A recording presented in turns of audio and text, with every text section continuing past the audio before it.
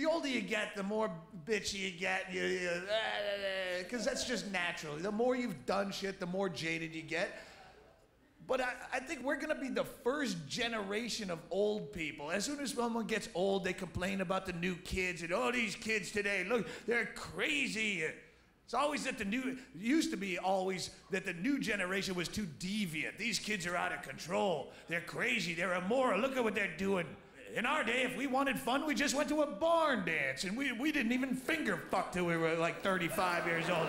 But these kids today, it was always that the new generation was over the top, and we're gonna be the first generation of elderly people complaining, but in the opposite fashion, where we're going, look at these kids today, these half faggots.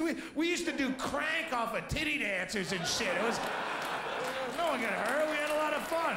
We got some good stories and herpes out of the deal. It was a fucking good time. The blisters bring me back. These pussies, they drink a Red Bull for some pep, and they'd prefer if you went on the patio for a cigarette. And the closest they come to a fist fight is on a message board somewhere. You looking at my girl? I'm gonna delete you from my MySpace friend.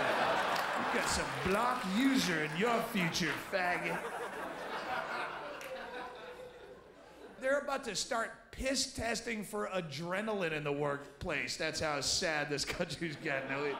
Shaking your urine in front of you. Is that yours, Donnie? It looks a little cloudy. Have you been having fun on the weekend? Are we not enough fun for you here at the Verizon Wireless family? You need to seek it elsewhere? I don't think you're a team player.